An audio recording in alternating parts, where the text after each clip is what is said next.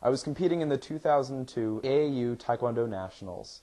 I was a junior at the time, and during my semifinal fight, I was fighting a taller opponent, strong, and I was in the semifinal match. Within the first 30 seconds, it was a pretty close match at the time. Then I did a fake check, and he was taken aback, and I released a roundhouse kick directly to the side of his temple. He went down right after that. He was incapacitated for about 6 to 7 minutes.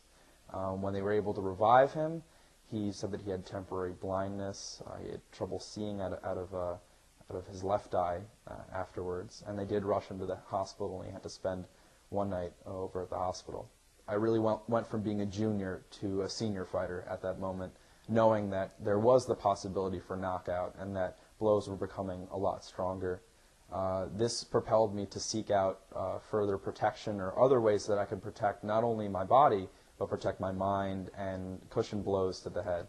That's when I found the brain pad. I can happily say that I've had no concussions and certainly been kicked in the head a number of times.